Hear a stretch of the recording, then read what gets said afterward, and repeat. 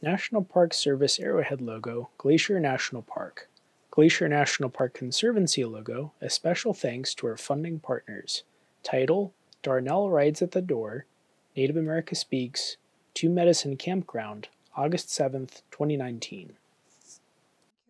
Thank you. Okay, Nixukoax. Ranger Neil walks off of screen. The presenter stands next to a table of traditional Blackfeet items. Okay, Nixukoax. Nistu anako knito kimi, ne tutu am scrappy pikani.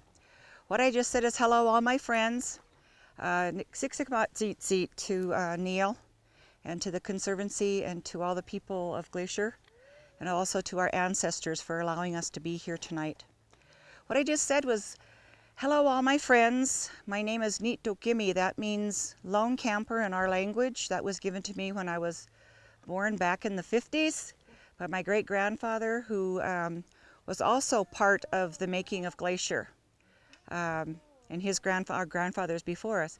But he was also instrumental, him and my grandmother, when they established the big hotel, Glacier Park, and they were part of the Winnowed Reese series and a lot of the greeting of the tourists and development of the Great Northern with different people.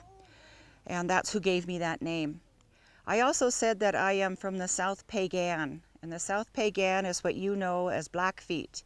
But we are one of 4 bands in the whole Confederacy, and that Confederacy is a big confederacy. We are the only ones in the United States of America. The other 3 are in the North Country, north and east of us, and north and west. And the other part of us, the North Piegan, are in Brockett, Alberta. The other is the Kainai, and they are in Cardston and Standoff, Alberta area. And the other is Blackfoot, or Siksika, and they are up towards Calgary and east of Calgary. So that confederacy is pretty big. Also, the land base was huge before we were placed on reserves, as we call them in Canada, and reservations here. The land base ran from down to the Yellowstone, all the way over into North and South Dakota, up into Saskatchewan, the North Saskatchewan River in Alberta, and around again, meeting the backbone of the world, the Rocky Mountains, and over to this side and down. So that was a vast area. One of the things that make us very unique is that area alone.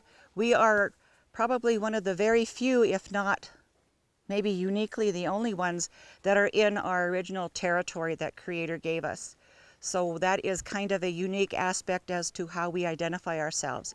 So that's why I introduced myself as North Piegan or South Piegan, because it's really great in our history, and the way we teach one another is to know who you are, know where you came from, gives you a good idea as to where you're going, to know where you're going in this world. And that's part of the basis of who we are and where we come from and how we live. The other part of that is this territory alone is so precious. And you heard Neil say that this is the crown of the continent. I mentioned the Rocky Mountains here. This is what we call the backbone of the world. And the reason we do that is you can see why.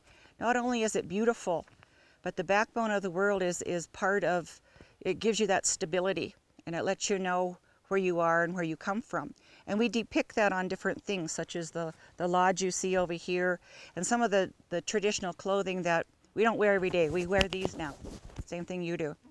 Cotton and polyester and all that stuff is easier to acquire and much more comfortable. But it's part of the world today. That confederacy also established much more than just what we hear and see and know. The languages are the same. The language is the same. We don't have a religion. We have what we call it our way of life. It's called the Nitsitapisini.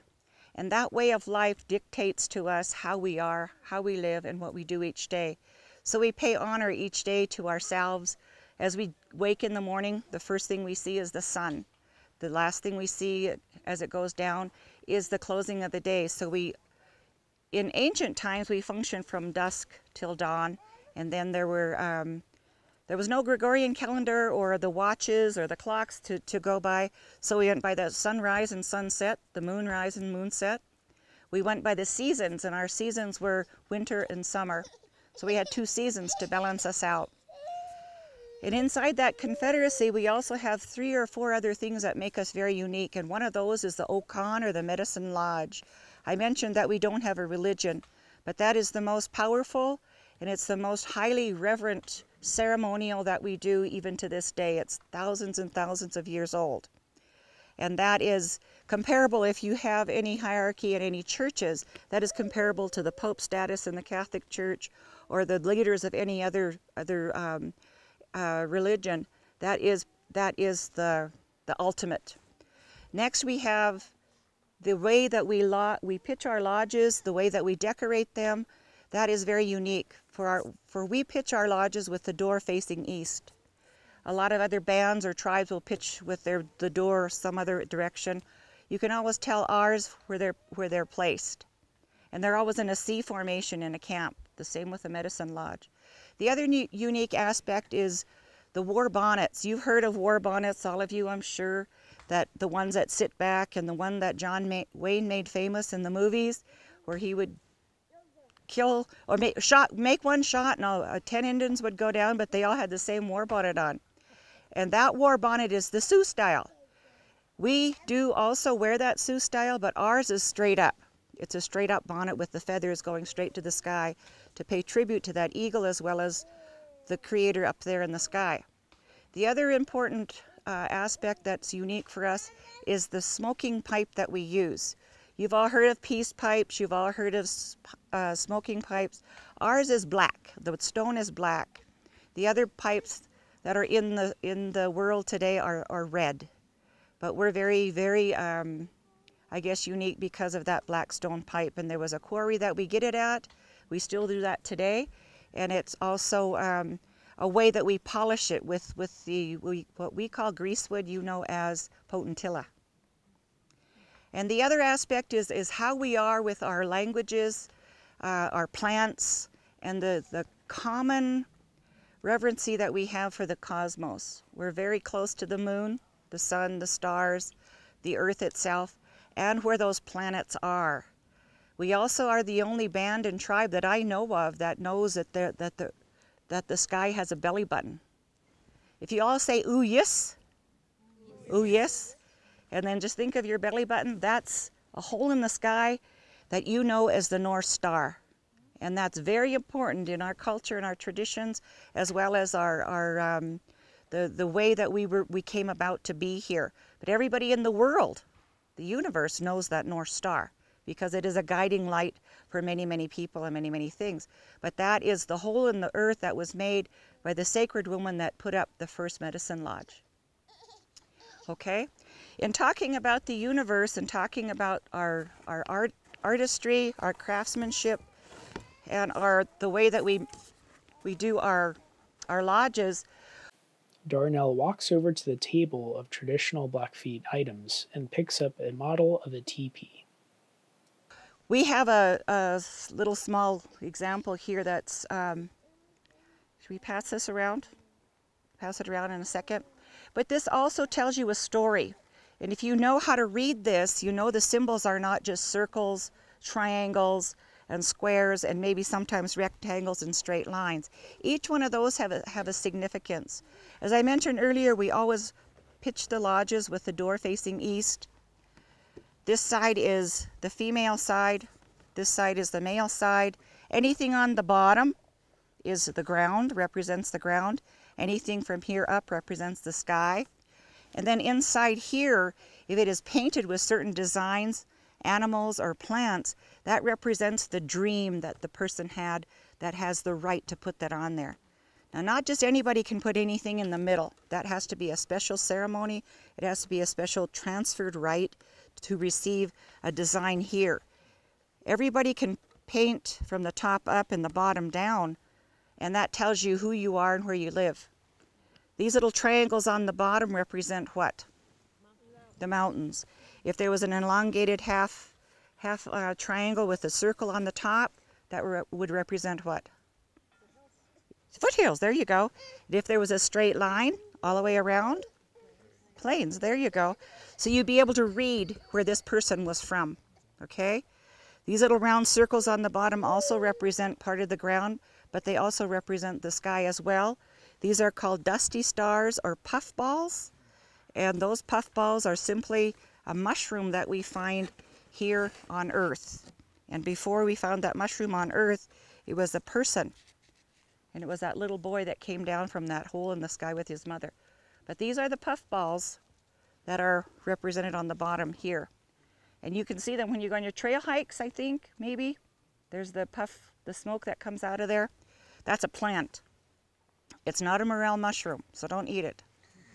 The powder inside was also used for a paint, but it was also a blood stop. It was used as a medicinal as well. So up on the top we have this side here. And remember I said this was the sky?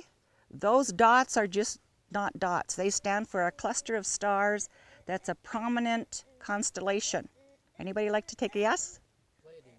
There you go, Pleiades. For us, this is the lost children.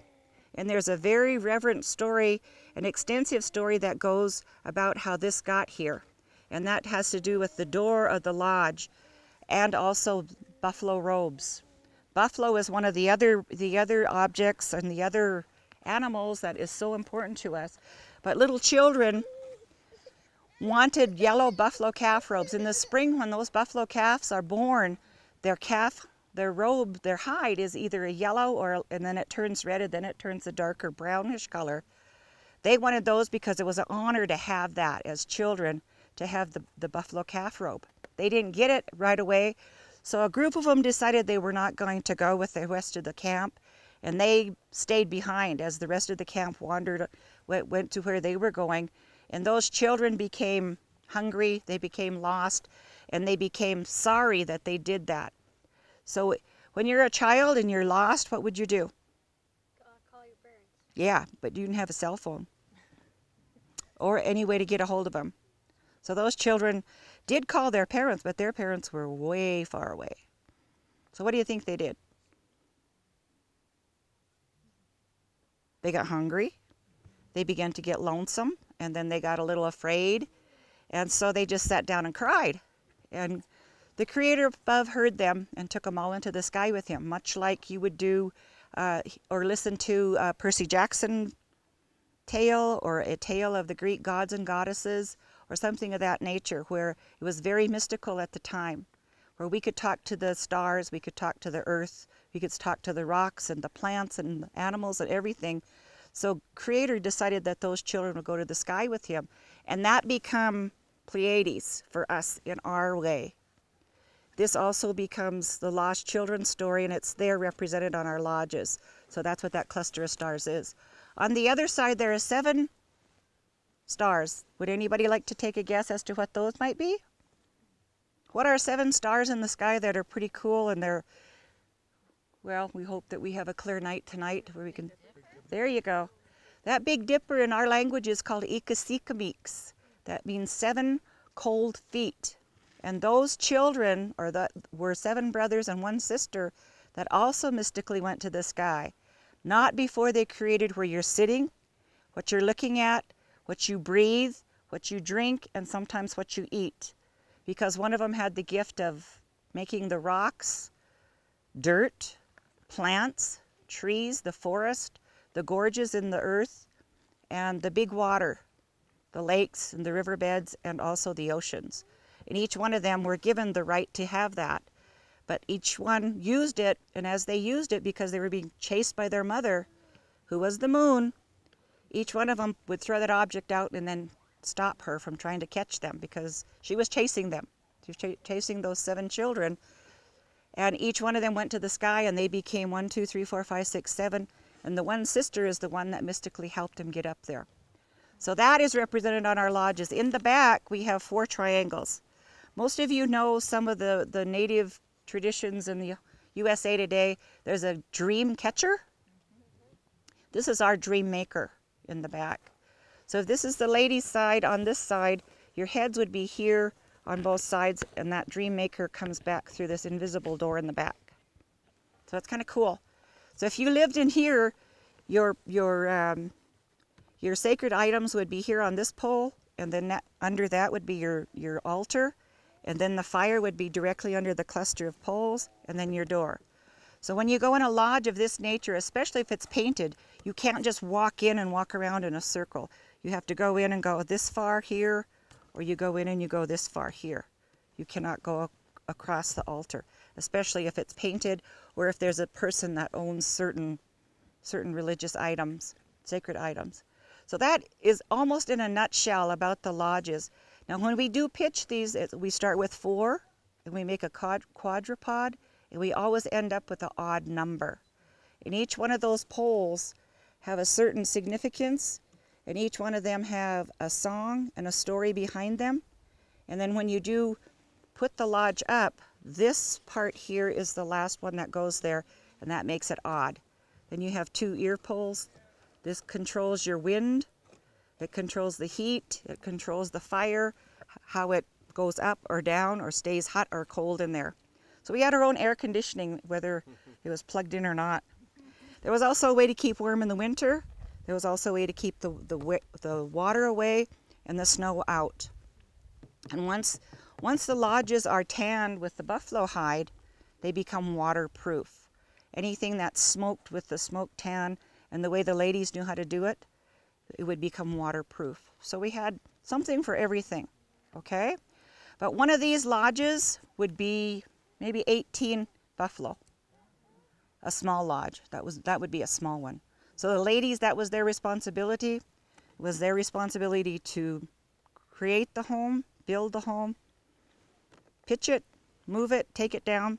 And each time they moved in ancient times, they had to unsew each one of those hides that were sewed together here so they could roll it up and wrap it and take it off. On their travois, you know it as travois, they would pack it on there and then haul it. But they wouldn't take all the poles with them. They would leave them in places, again, say for instance, if they camped in this area, they would leave the poles hidden against trees, which were the lodgepole pine. So they didn't drag the poles all the way down to Yellowstone. There was some down there already waiting for them when they got there. So it was quite unique. That is the first mobile home, so to speak. The other part of that is today we don't use the buffalo robes. The buffalo hide teepee is pretty much extinct. Today we use canvas, and then we have a special paint that we use for that. I think the only buffalo hide teepee that I know of is in the Smithsonian Institute right now. So the inside was also furnished with buffalo robes and the robes of animals. And speaking of animals, this is, like I said earlier, one of the main... Do you want to take this? Shall I pass the little teepee around? You guys want to look at it? Inside, the kids can look inside. These two over here, I will start on this side and we'll just go zigzag and then back, zigzag, and we'll end up on that side with the 2 rangers, Smokey and Neil. Darnell walks out of screen and gives the model teepee to an audience member. She then walks back onto screen. I travel with Smokey. You guys have to listen to him tell you not to start forest fires, right? Well, that's Smokey over there. Speaking of the buffalo, this is just a small buffalo cow. Okay, and this came from a ranch. Darnell points to a large buffalo head on the table next to her. She points out a tag attached to the head. It has a name tag on it and a identification number tag and a brand on it. But long ago, we didn't have to worry about those things. Has anybody been from here to Browning or Cut Bank up there by East Glacier? Did you see the buffalo herd? It's quite extensive. It's pretty big. It's growing. And we've been responsible for bringing that back slowly. 3 years ago, the original strain of buffalo that was gone from here since, I think, since the 50s, I believe, came back to our area. It came back from Elk Island, Alberta to the Buffalo Calf Ranch, and that was a beautiful sight to see. So that herd is, I believe, on the south side of US 89 and 2 where they Y. That herd is there. This one here is the newer one up by Glacier. But the buffalo was a mainstay. We used everything from head to toe, inside and out. High in protein, very, very high in protein. So we mixed it with certain herbs and certain things. We had our trail mix. Whenever the men or anybody would travel, we dried the meat. We did not boil, broil, bake, or fry. It was dried. And that dried was mixed with another berry. Darnell picks up a jar of savisberry. That berry is the savisberry or the serviceberry that you know of. So we'd make that into a cake, and that was our trail mix. So we had trail mix long before the companies invented trail mixes. In our language, we call it mukakin, which simply means the mixture, the pemmican and the berries and the suet or the fat from the animal. Not only did it provide food, it provided clothing, shelter. It provided significance in the ceremonies. You would have to have 100 buffalo tongue to be able to do a medicine lodge. And that's how this area got its name. 2 medicine lodges were put up here because we weren't allowed to practice that down on the prairie or in our areas that we utilized before. So we come up closer to this area, and 2 medicine lodges were put up here. And those are very extensive, they're intense, and the woman is the focal point of that, and she's the one that is the prime ceremonialist for that. But we don't have our ceremonies with just a male or a female. We have to have that male-female balance for everything we do, and that is from everything in our life has to have a male-female balance. So it's very important to know that. Especially, I explained the lodge as a male side and a female side, and that's how you enter the lodge, is the male side or the female side, whichever gender you are. And that's not to say the women sometimes can sit on this side, but sometimes they do. But if it's a ceremony, it's strict. You have to be on the female side and the male side. Okay? So the buffalo provided food, clothing, and shelter. This tip of the Darnell gestures to a buffalo horn attached to the buffalo head, and also the horn cap. This horn here could be filed down, could be a spoon, could be a water vessel. This one will go around as well. This would be storage for certain things. There is peppermint in there right now. That's strictly to keep it so it stays smelling a little fresher. But the horn caps come off, and there's the bone part that's under there. A lot of people don't realize that those horn caps come off. And this was also used when the young warriors would go out and find a new campsite. The black cotton holds the coal longer than the pine. It doesn't crackle, and it keeps the smoke longer. So they would store that here and then go off to the next site and keep the coal burning and start a new fire, and then everybody would know that that campfire was ready to go and move into that area. So we had our signals too, okay? You want to come get this? It's not going to hurt you. Junior Ranger, good for you. Then you can pass it just like the teepee. A young boy from the audience comes up to Darnell to take the buffalo horn. She then picks up a buffalo tail from the table. So when you said that those caps come off, was that they would lose them every year? No, I don't think so. They would not. That's only after they were harvested and butchered. So everything was utilized from the head to the toe, inside and out. This is the tail of the buffalo. This is just the end of the buffalo.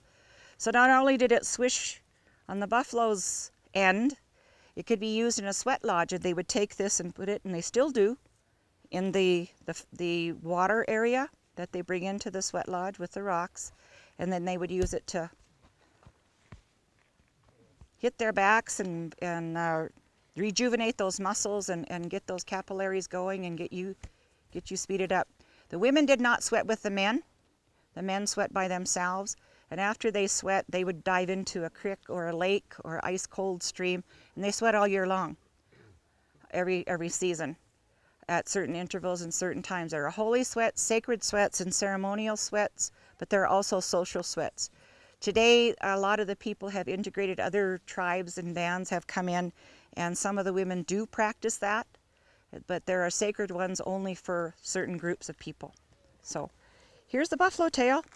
You could use it for a fly swatter, or it could take the mosquitoes away from you as well, okay? Okay? Darnell gives the tail to an audience member, then picks up some buffalo hooves from the table. Now the thing that's really important to remember, and the reason that we had buffalo, is Creator gave us that animal. Not only this animal, but all the other animals that have two toes. And if you've gone on a trek today or hikes, maybe you saw some other animals. Did you? Anybody see any other animals? What did you see? Rams. Rams, okay, good. The sheep, the big goat, there you go. Moose. They don't have two toes like this. But you did see one, right? They have claws. And there's also the deer and the antelope, but they're down further. And there's stories that go why Creator put the buffalo where they are, the deer where they are, the moose, the elk, and the antelope. The bighorn sheep where they're at in the rocks.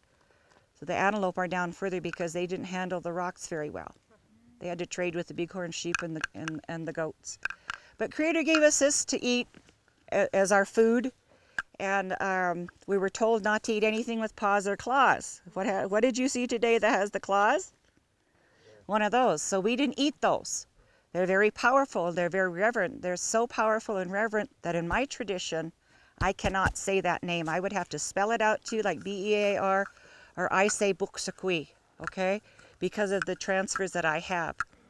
And the crazy part about that is we can touch that hide of a black one twice a year, in the fall and in the spring. But we cannot say the name because of his power and the things that animal has given us. So it's very reverent. But these also could be used before we had jingle bells and the little thimbles and the little bells that we use and you see on different ceremonial items, or even the dancing clothes that make jingles. This is what we use. The toes of these animals make different tones, so you can imagine what the deer and the elk and the moose and those would be. I think moose hooves are bigger than this. They make a real pretty noise. Here we go. So you can put your fingers in there, or you can clank them together and do what you wish, okay? There you are. Darnell passes the hooves to an audience member. So it's very important to remember that. Now, everything that we had had a purpose and had a reason. I mentioned that even the tongue was used.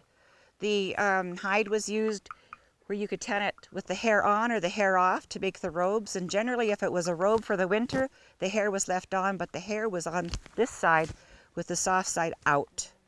Most people think that the fur was out, but we didn't do that. So, should we let this go around? Because it's more warm? Because it's warmer. If you have that fur closer to you, it's warmer. Then we had our daily clothes, we had our ceremonial clothes, we had clothes for every season. And the buffalo itself provided the robes and whatnot, also provided the hump of the buffalo in the back here was where the shields would come from, because that's thicker, and also the thicker moccasin soles. And also provided name. A lot of people have the names that are followed by the animals and the plants in our universe where we live. You heard my name as Rides at the Door. That's my husband's surname. We didn't have surnames at the time. We had our baby name, our adolescent name, and our adult name. That was his grandfather's adult name, Rides at the Door. And he would literally ride at the door and come up and take the enemy's prize camp horses and ride home with them. And he did things like that successfully for 14 times that we have documented. And when he got back from one of his excursions, he gained that name, Rides at the Door. So it became now a surname. But prior to that, the baby names would be given when they were first born. How many saw the movie Lion King? Remember how they brought Simba into the world and they held him up and they announced him all out to all the people and they put the sacred paint on his face? That's exactly what we do with our children when they're born. So they have again, we go back to knowing who we are, where we come from, gives us a good idea as to where we're going.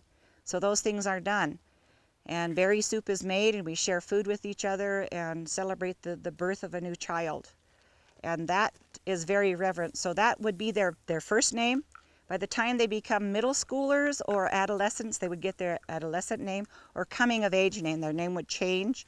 And then when they became an adult and did something, a significant, I guess, coup, you would say, or they count coup, or they have a significant story behind what their accomplishments were, they would get that a different name.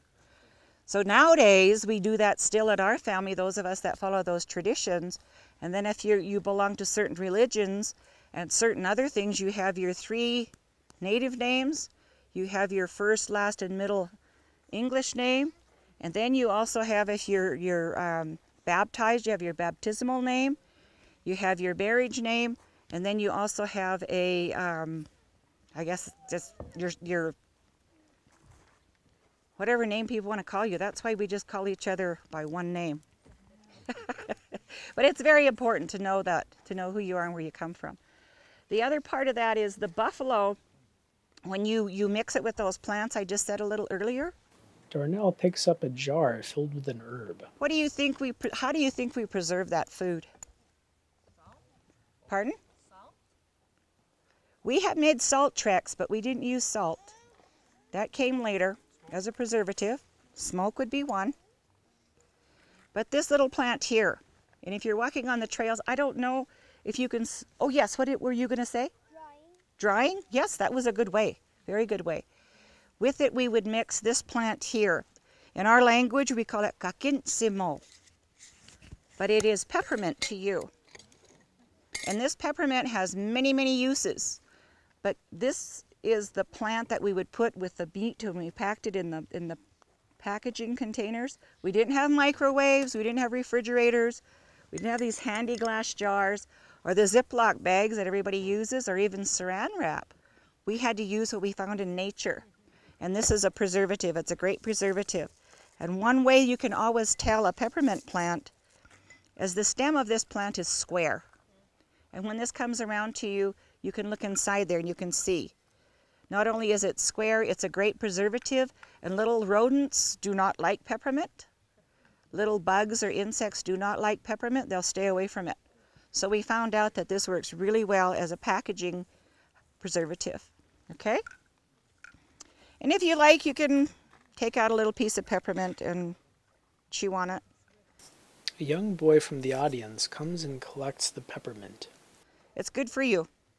Not only is it good for your tummy, for tummy mint or whatever ails you there, but everybody knows peppermint in this world is in your everything you have. There's gum, there's candy, there's toothpaste, toothbrushes, everything that you see on the market that has a mint in it is from the peppermint family. So shampoos, lotions, oils, soaps, they do a lot of research to bring out the natural qualities of these things. Peppermint oil is very good for you as well. Not only did we use peppermint for a preservative, but I mentioned earlier about the berries. Darnell picks up a jar of berries. These are really important to us for the ceremonies. They are hopefully going to be ripe soon. It's been a real slow year. There are berry bushes here. That's a Sabbathberry bush right there, but it's very, very pitiful. There's no berries on there. There's some in the campground and some in the picnic area, but they're very green yet, and so I'm saying they're late. But this was our first trail mix, as I mentioned earlier. These are dried in the old way. We would gather these in humongous amounts and put them on a robe and dry them in the sun, much like a craisin or raisins, until they were dried so well dried that they would be preserved for the full year. And when you did make the soup, you'd reconstitute those, okay? So you can pop one of these in your mouth. I would, if you want to take some, just go ahead and spill it in your hand and take one out and pop it in your mouth. It's not going to hurt you. If there's anybody that's allergic, please say so, or, you know, just pass it on. Here you go, sir. What is your name? Ian? A young boy comes up to the stage to take the jar. What? Ian? Ian, nice to meet you. I'm Darnell, Ian. Thank you for being a helper, okay? With the berries alone, we had our resveratrol. We had the red quality of that berry. This also has the sweetness to it because we did not have sugar or sugars. We had the natural sugars and fruits from the earth. So this berry alone provided a lot for us. mixed with the berry soup that we have to have for a ceremony. This makes a good, it's like a pudding that you eat for a ceremony. Some people make pies, jams and jellies. And yes, 2 days ago I was asked if they made wine. Well, I guess some people do make Salisbury wine, but I don't. It might taste good, it might not. I couldn't tell you. But that is the integral and very important berry in our culture and traditions. There are several other berries that you see on the trail. Behind us there's a berry tree. There's the bigger leaves in the back there that look like they're huge with the raised edge on them. Those are the thimbleberry. There's also chokecherry through here. We have elderberry, the huckleberry, currants, which are the gooseberry, and there's also a real bitter berry that we call the bullberry. You would know it as a saltberry, but when we get that berry, we whip it up into we call it Indian ice cream. But it's very good for you. So we had our fruits, and we also had our vegetables. Vegetables, what vegetable comes to your mind when you think of vegetables? Carrots? Peppers? Lettuce? There's wild lettuce around here, yes. Onions, wild onion all over the place. There are 3 different kinds. What? Garlic? That would fall into the category with onion, but we had our wild onion. We had wild oregano, which incidentally is part of the mint family because the oregano is square. We didn't have broccoli. Yay! You don't have to eat your broccoli.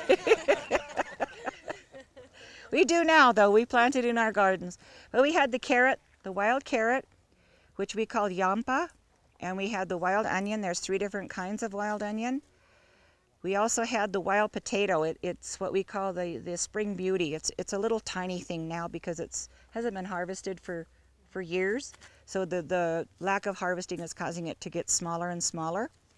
And we also had the turnip, the wild prairie turnip, which is one thing that we are working with the greenhouses, with the college here, the local college, the community college, to bring back those plants and be able to either harvest them or else make sure that we cultivate them when we can seasonally. And some we're trying to grow them in the greenhouse, so it's pretty cool. So we could make the stew. We had stews. We even knew how a way of boiling things, and we did. That was called stone boiling at one time in ancient times, where the stomach of this animal would be dug into a hole, the paunch, and then water would be placed in there. So we didn't have kettles, and we didn't have pots, we didn't have metal. We didn't do any of the clay work like they do in the Southwest, the pottery. We used everything in this area. So the stomach would be the liner for the hole. The water would be carried with the bladder of the animal. And once that's cleaned out, it stretches, so the water would be carried in there, and you pour it in the hole. Then you'd heat the rocks, and there's certain rocks in this area that are granite-like quality that heat, and they hold the heat. And those rocks would be rolled into there, and once there was enough in there, the water would boil. So we would harvest like duck eggs and bird eggs and put them in there and boil them as well years later. But there's certain foods that I told you we cannot eat. People that belong to the thunder group cannot eat certain birds or animals. People that belong to the beaver societies and the beaver ceremonials cannot eat certain animals, and on down the line. So you had to know your protocol. You had to know who you were and what you belonged to survive. And everybody had a job. Everybody had a place. Darnell picks up a long braided strand of sweetgrass and a jar of sweet pine. 2 of the plants that are really important to us as far as our ceremonials go are these 2. This plant here is called Sapatsamoy. This is sweet grass. And this sweet grass was picked in 1995. And our daughters braided it together. And I really, really like to talk about this particular braid because I brag and say this is how high it grows where I come from. But once that's how high it grows where I come from. It's well over 6 feet tall because I'm only 5 something. And it's a little taller than me. But this is really important to the Okan, the Medicine Lodge people, the Beaver people, and mostly all other societies or groups that have certain practices will use the sweetgrass. And a lot of people today are beginning to use this a lot. A lot of people, other than native people, are beginning to smudge and cleanse their homes. They're beginning to smudge and cleanse the area where they are. They'll use a white sage and they'll burn the whole thing. We weren't given that right to do that. The sage we use, we do not burn. We burn the incense from the sweetgrass or the sweet pine. Now the sweetgrass... A member of the audience comes up to take the sweetgrass. If you'll just keep it in the rope, you can just smell it. It still smells very, very good. Thank you, Ian. The sweetgrass is harvested once a year, and most of the plants that we have are seasonal, and you can only get them about now. And you got to know what you're doing. You have to know where to find it. You have to know how to gather it, and each blade is picked individually, and not to over harvest, and not to probably desecrate the area that it was in. So you do a little ceremony before you even pick the sweetgrass. And we were told in our traditions and by our ancestors and our grandfathers and grandmothers that went before us not to sell it, although some people do. They'll come and they'll dig it up in clumps and they'll take it and make braids out of it and sell it to different places. That's their practice, it's not mine, okay? So I follow what I was told. The other plant that's really super, super important to us is the sweet pine. And it's here. You can smell it the minute you walk into this area. If you know what you're looking for, you can, I guess, identify it. The sweet pine is really important to the Thunder people, and this is what they use as an incense. And you see the pine trees, how they grow there, and there's several needles on one little branch or one little length of it. When we dry it, it's in bunches. But we take each individual needle off, and then each individual needle is then rebroken into several other little small pieces. And that's what we sprinkle on the coal. And that makes the incense, and it goes straight into the sky to Creator. You'll be able to smell this. It might smell like your balsam fir wreath at Christmas, or it'll smell like your Christmas tree. That's what that is. It's balsam fir for the English terminology. You okay? You can ask questions. That's the other thing. Don't be afraid to ask questions. There's no question that's too small or too large or too silly, because if it gets too small or too large or too silly, Smokey and Neil will be able to help me here. Okay? One of the things that I'd like to mention too are birds. Birds are really important in our traditions and our way of life. This particular bird we have here... Darnell picks up a preserved head of a golden eagle to show to the audience. ...is a young golden eagle. Now the golden eagle is more valuable and more reverent to us than the bald eagle, particularly because the feathers are more prominent.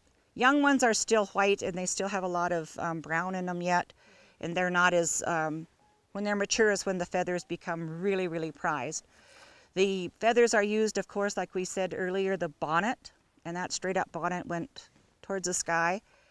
And also when we do a special occasion, for instance, if our kids graduate from Head Start to 8th middle school or high school, college, or whatever, we give them an eagle feather to show that they've made that accomplishment.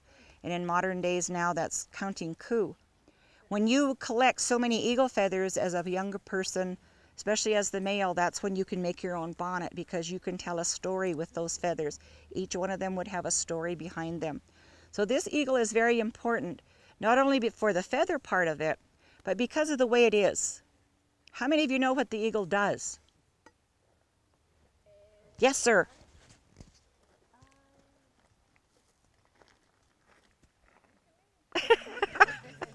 We'll come back to you, Ian, as soon as you remember, okay? An eagle, yes? It hunts It hunts. And how does it hunt? with its talons and It grabs with those three. Darnell puts down the eagle head and demonstrates an eagle talon to the audience. It'll grab with those three, and then this is the one that clamps down and picks up. So it's very, very smart and wise when it hunts. It can catch a fish in water. It can probably catch a small deer off the ground or a smaller animal. But it's very, very also powerful. When an eagle flies into the sky, he can see maybe a mile above. He can see down below. But an eagle is one of the very few birds, and probably maybe the only one, that will fly into the storm and above a storm, a rainstorm, and clear it. Like the buffalo.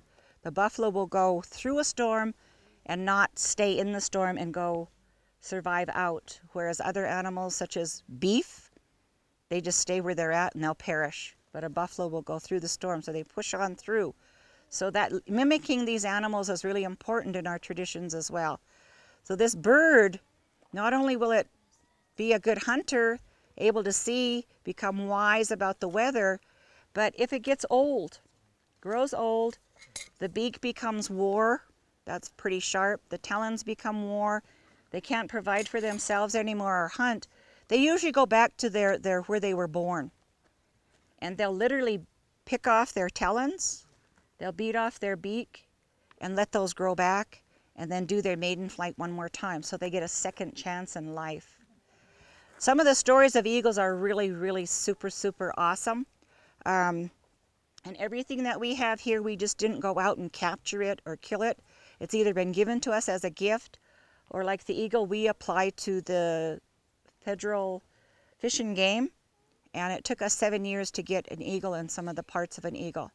But we are very, very fortunate and very honored to do so. So we have a license or a letter that says we can pack this with us or take it with us and share it with all of you. So the eagle is really important. Mr. Weedham, do I dare pass this around? Do you think anybody's going to get hurt?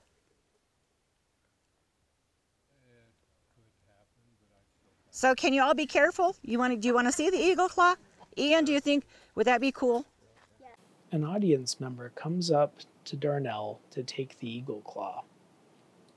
Okay. So just be careful, all right? You can hold it right here. That's part of the drumstick, but we don't eat eagles, right?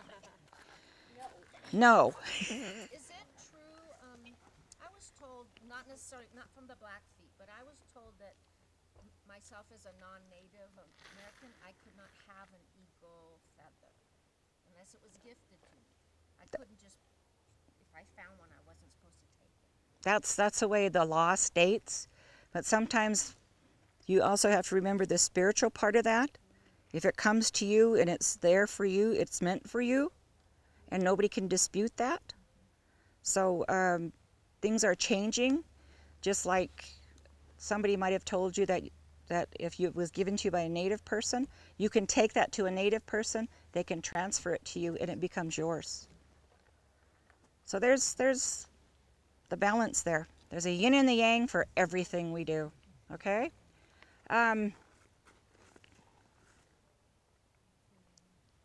Any more questions thus far? Ian, did you remember what you were going to say? Okay. Even if it's late tonight and you remember, tell your mom and she can get a hold of us and we'll email you back. Okay? I have one more animal I'd like to share with you. We're talking about medicinals and we're talking about plants and things that we use. This little feller. Darnell picks up a skunk fur from the table. This is called apakai in our language. Apakai is very important. Not only is it important for who it is, but we call him no friends. This is no friends. I wonder why. Why do we call him no friends? No friends.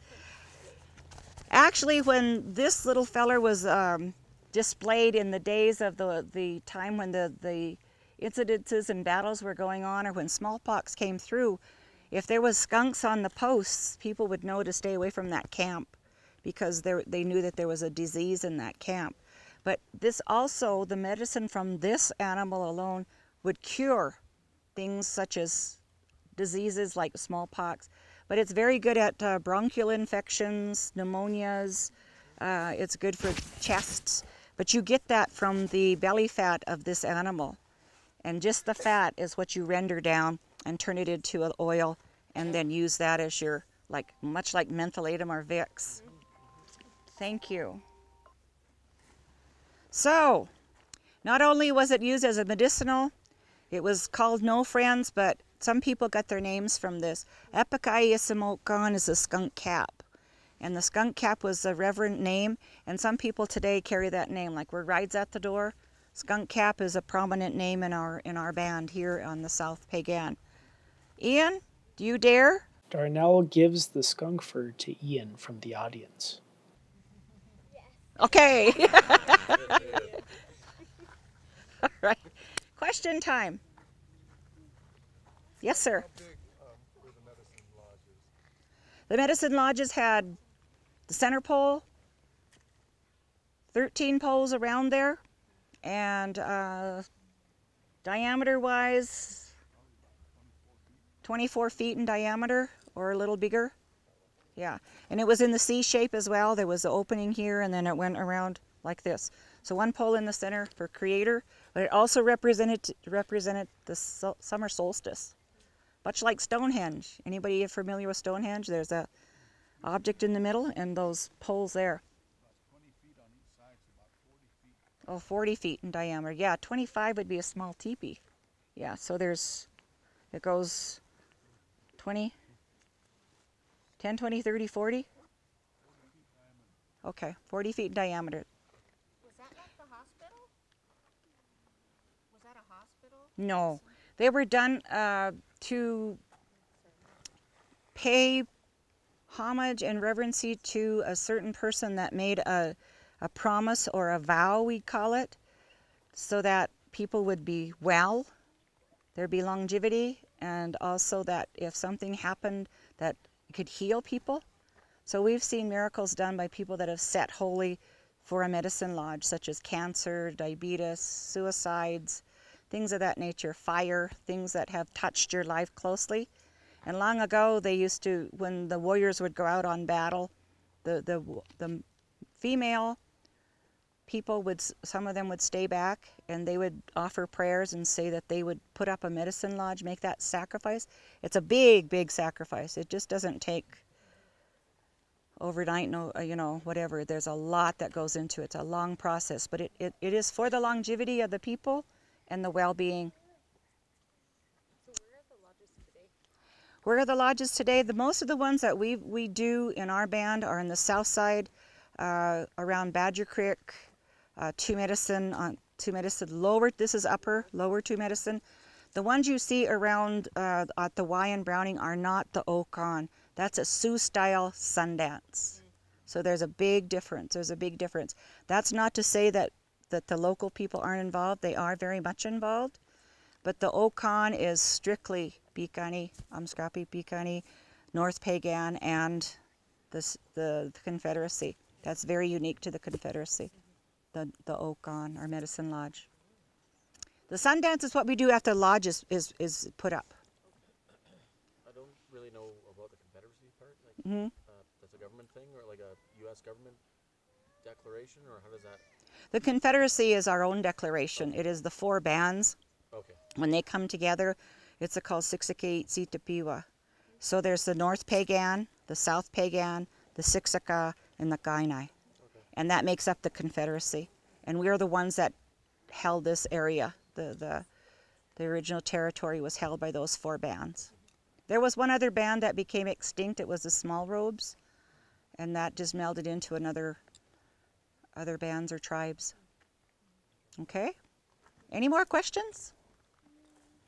Ian, did you think of it yet? Okay, we'll let you go. All right, Mr. Weedham, I think that's it, right? It's up to you. I gotta go down and see Josh. Okay. We have time for more questions. That's it for the presentation. Anything here you'd like to ask about? The skunk is still going around. The claw is still going around. Plants are there. Sweetgrass. Do you know the reason for the 3 in the front and 1 in the back on the claws? That's just the way Creator made him. Her, it, But I mean, the do you bird. know- I mean, it looks like maybe the back is grab them and then hook. That's what I mentioned earlier. That would be grab with these three and hook with that one. Okay. One of the theories is that if you go back to the dinosaurs, a lot of your dinosaurs were relatives of the bird. The bird always had the three toes. And so that's kind of a creation, Yes, sir. Do you use yarrow? Oh, yeah. Oh, yeah. Yarrow is a good plant. Some of those, no, those aren't all yarrow. That is, the yarrow is good for different things. We call the little leaves on there gopher tail, but the yarrow is good for different skin disorders. It's good for things that you could mix it with a peppermint and a rose hip and have a wonderful rose hip peppermint tea with the yarrow. But it also, the flowers of the yarrow are a numbing agent. So if you pick that flower from that yarrow, chew on it, your tongue's going to go a little bit numb. It's good for toothaches. Things that ail you of that nature. You'd stuff your tooth with yarrow that I rent to the dentist. We didn't have dentists in the old days. We had yarrow and other things. Yes, ma'am. What's the colorful garment that you have up there? Oh, that's just my shawl. I brought that along in case I got cold. So that's just my shawl. Darnell picks up her shawl from the table to show the audience. What about for arthritis? Oh, there's many things for arthritis. There's many things for arthritis. We could start with juniper, or we could start with some things that will eliminate inflammation. But that is a whole different presentation. Everybody's medicine, and that's one of the things that is near and dear to me. Yep, there are things for arthritis, definitely. Yes, ma'am. Everything that's here is passed down verbally and orally. We are a oral people. We didn't have books. We had what we call winter counts, that we kept things in pictograph, historical writings. Everything was passed down from generation to generation by oral history and oral teachings. So if you didn't listen, you didn't learn. So you were always in school from the day you were born to the day you crossed over to the other side. You had to learn. You had to learn. If you didn't listen, the little computer up here, you just didn't absorb that program. Yes, sir. So the writing on stone, would it be pagan or no? That is.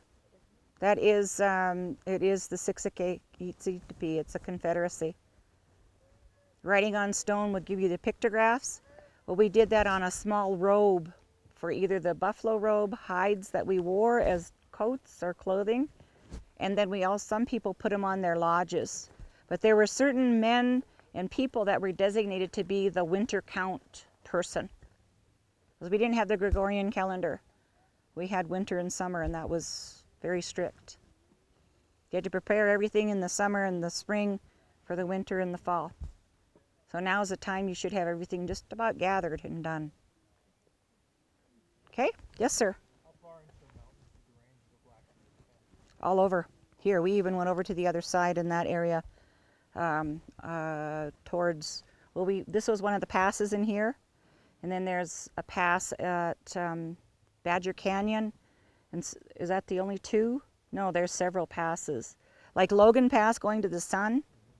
And this one here, Badger Canyon, Birch Creek, Hellgate. Anybody familiar with the state of Montana? Down by Missoula? That's how it got its name, because it was hell to deal with the Blackfeet, Hellgate. If you overstayed your bounds and didn't abide by our rules and regulations, that's when we made it hell for you. Okay? Any more? Yes, ma'am. Do you find that today your younger people, are they hanging on to your traditions? Not all. They're happy with the social networks that they have now. But a lot of the things are being taught in the schools. The history, the language is being taught.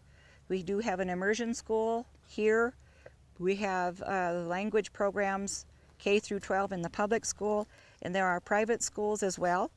And then also we have a Catholic school. It's grades 4 through 8 the De La Salle Blackfeet School, where those traditions are being taught along with the religious part of it.